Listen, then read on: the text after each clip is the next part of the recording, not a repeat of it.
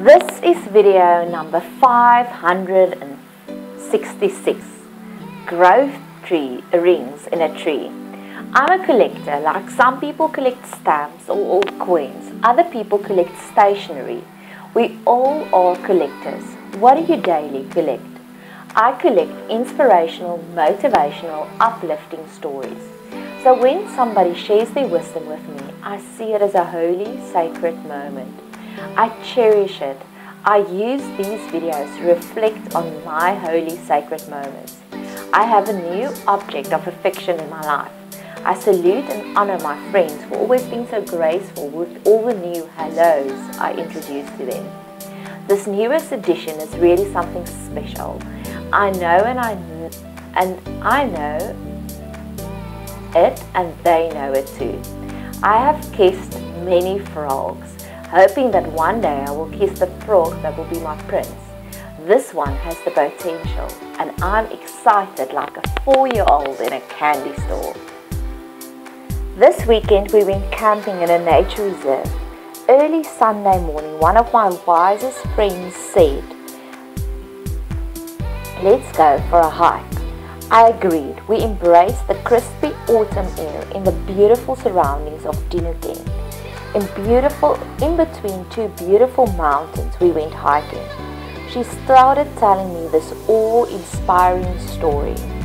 One day, a woodcutter decided that it's time to chop down a beautiful 100-year-old oak tree in his garden. He had such high hopes for the tree, to make a beautiful table with the tree. He savoured this tree as he knew that the wood has exceptional potential. But to his disappointment, the tree had no growth rings in it. Even though it was almost an antique, the tree always grew in optimum circumstances.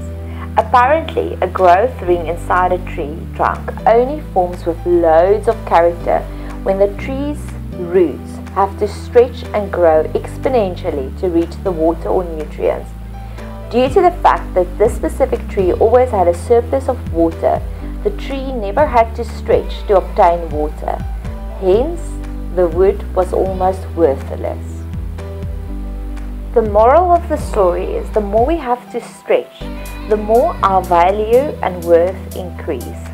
Each storm, each crisis causes us to develop a deeper level in our character, causes us to develop a new growth ring, increasing the value of the wood. Elsa told me the story to say that even though we are currently looking at each other through love goggles, the storms and the differences will surface, but we have to stretch to find the water and nutrients in order for us as a couple to develop a new growth ring. This was so significant for me. The whole moment was a holy, sacred moment. As we walked further, we reached the pile of wood that was recently chopped down. It was as if God was giving his stamp of approval on Elsa's story. Solomon wrote in Proverbs that we have to write love and truth on the tables of our heart. This means for me that we have to make truth and love a part of our DNA. I said a silent little prayer. Please, Lord, let this story also be written on the tables of my heart. Make it part of my DNA so that I can also hold fast to this hope. Just like God said to Paul that his grace is sufficient for his troubles, may he too give me an abundance of this kind of grace for what is to come.